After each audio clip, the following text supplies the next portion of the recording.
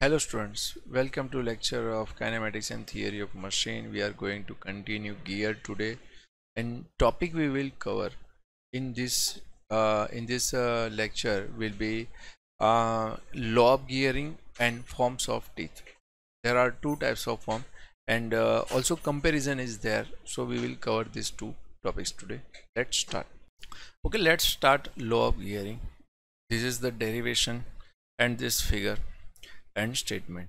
We will derive this derivation, and we come to this statement, but it is very easy. Only have to understand the geometrical relation between two gears and this figure.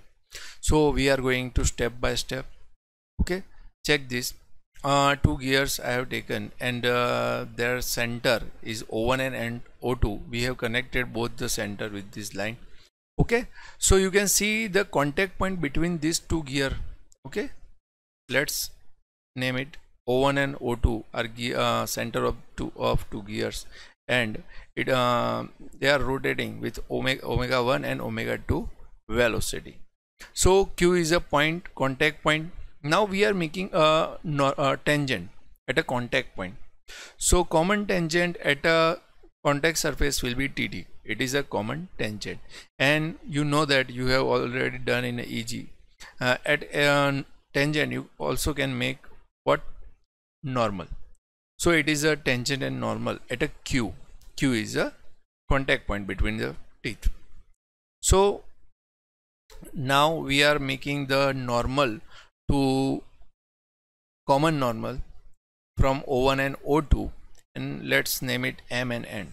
So here you can see on a figure that TT is a common tangent, and MN is a normal to the surface contact Q.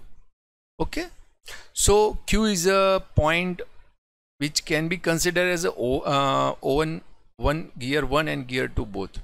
Okay, so we can connect contact point Q to gear 1 and gear 2. So you can see here these two lines means this line QO2 and MN making some angle, and same as O1Q and O1M making some angle. Let's name it M and N. Okay, so alpha and beta. So you can see here this angle is a alpha, and here second angle is a beta. So Q is a common point, and means Q is a moving, so velocity of Q can be considered with respect to both gear, because it is a contact point. You can consider as on both at a time at this second. Okay, so so now consider on a gear 1. So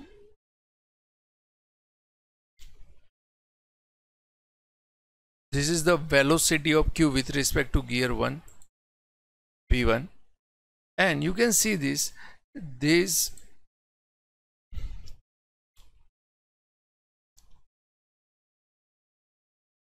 and here. What will be the angle? What will be here the angle? So I have said in starting, it is a totally geometrical relation you have to find. If there is a 90 angle here, it is a alpha here, so this will be 90 minus alpha, and you can see this is the 90 angle, so this will be directly alpha. Okay, same angle, and same Q point we can consider on a O2. Velocity will be V2. V2 will be perpendicular to O2Q. Okay, velocity is always perpendicular to this, so same angle will become beta. So alpha, same angle alpha has become here, and beta on gear 2 will be made here. So this is the velocity V1 and V2. Now makes here the triangle, means we draw the normal line on MN, and you can see there is a triangle, velocity triangle QED. velocity triangle QED. Okay, so first you can see V1 cos alpha, V2 cos beta. Now you have to understand what is the V1. V1 is a velocity. So for that I am going to explain it. If any link,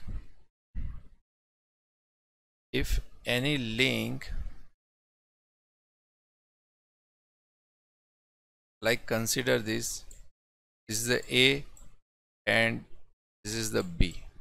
If AB link is rotating in this direction and we have to find the velocity of B, what will be velocity of B? Means we have to find the V1 and it has a angular velocity omega 1. So remember that always linear velocity V1 is equal to will be angular velocity omega into distance between this point, reference point, and point for which you are finding the velocity A, B. Okay, so linear velocity is equal to omega AB.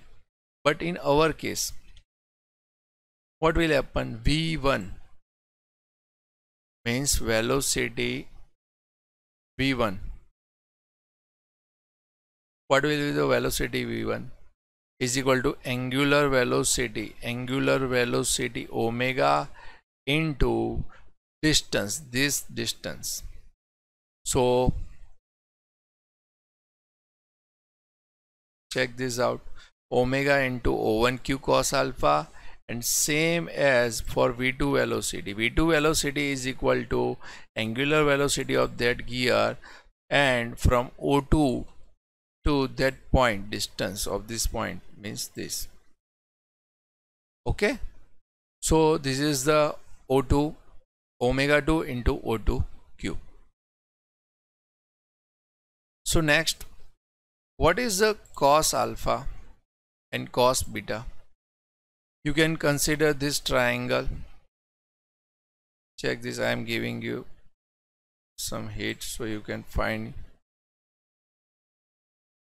this triangle O1MQ, and there is a alpha.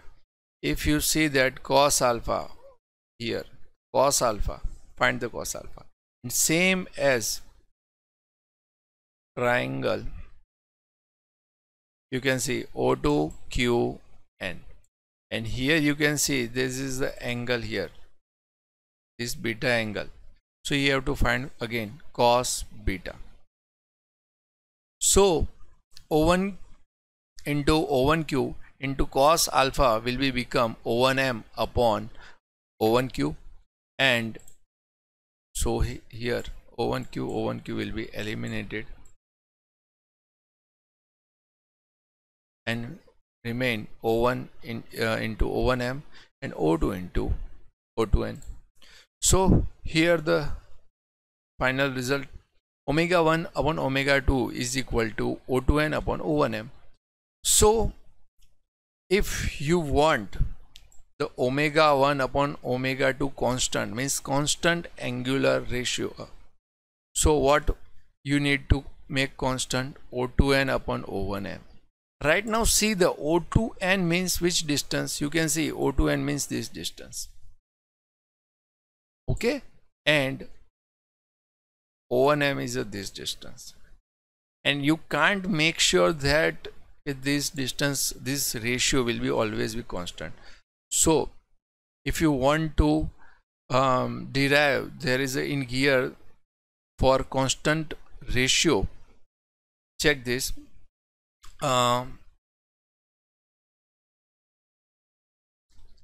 We have to consider pitch point, because pitch point is a, you can see in figure right now, pitch point here. This is a point between point of contact of pitch circles, which is always remain at a steady place at a point of contact. So this is the common normal which intersecting the two center lines, and we have considered as that pitch point right now.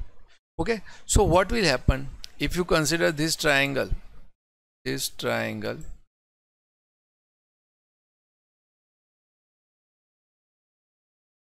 triangle number 1 is a O1MP and triangle number 2 O1MQ. As this both in both triangle two sides are common, so as a similar triangle rule, you can say that O2N upon O1M is equal to O2P upon O1P.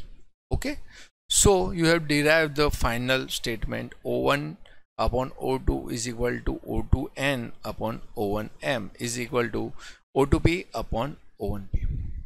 So I am explaining why we have to, this is okay up to this point, why we have introduced the pitch point here, because pitch point is a that point will remain at the same place. So if you want to prove that this ratio will remain always constant, we introduce the pitch point and find that relation. Okay, so now time to statement of the law of gearing. So this is the law statement for the law of gearing. Okay, now we are going to the statement on statement. So check this, the common normal at a point of contact between the pair of teeth must always pass through the pitch point. You can see common normal. Okay, common, this is the common normal. This common normal must pass through always from this pitch point here. Otherwise you can't say omega 1 upon omega 2 will remain constant. This ratio remain constant because it passed through the pitch point P, and we have derived that here O2P upon O1P. So if P point will be here and if normal pass through the pitch point, you can say that this ratio will remain constant and gear will give constant velocity ratio. So remember that common normal at a point of contact must pass through the pitch point. Let's see, let's learn this by animation. Okay, you can see here, first of all you have to understand where is the pitch point. Check this, you can see here it is a pitch point. How you can know where is a pitch point? Check this, when this is the pitch circle of gear O1, this is the pitch circle of gear O2. Okay, all points are moving, but pitch point is a contact point between the two pitch circle. It will remain always here, it is not moving. It is the point of contact between the pitch circle. So common normal always must pass through the pitch point, means gear is moving, point of contact between two teeth is moving, but normal is, you can see, always pass through the pitch point. And the statement for the law of gearing is the common normal at a point of contact between the pair always must pass through the pitch point. And it is okay. That's it for the law of gearing, and we are going to move the next point. It is a form of teeth. There are two types of teeth mostly, cycloidal and involute. So first check the cycloidal. You already seen this cycloidal type profile also in EG. Remember, try to memorize that. What is cycloidal? In cycloidal, you know that the cylindrical part rotating on a straight surface, and if you locate the point, it make the curve. It is known as a cycloidal curve. And if cylindrical part move along the any circular part, then makes it a epicycloid. And if it is a inside of that circle, it is a hypocycloid. So this is the epicycloid and this is a hypocycloid.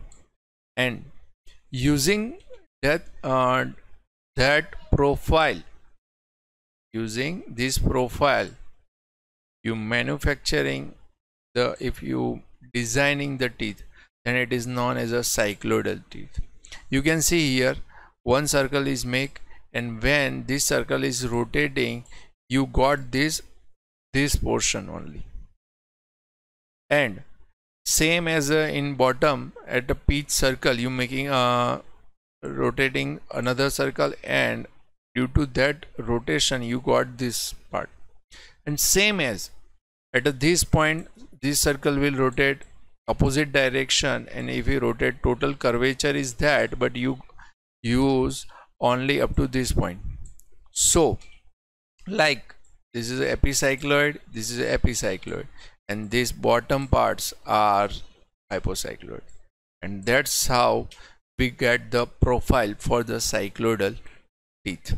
Involute teeth, you also learn this profile in a EG. Involute curve, you know that if any string is put it around this any circular, and we open this string, this curve we get. And getting this curve, from this curve if we making any profile, then it is for gear, it is known as a involute. Okay, so check this out. From this curve you are using one side of teeth, and this is the top line, and again same, but you can say a mirror type, you again getting another curve from this side. Like in this figure you have seen already that this is first curve, and if you making the second curve in from this form in that direction and make the land here, so you can get the teeth here. This is the profile for the teeth. Okay, so it is a involute teeth.